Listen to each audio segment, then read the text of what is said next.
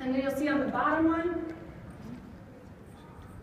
this would be adding the double T's and the triple T's into these.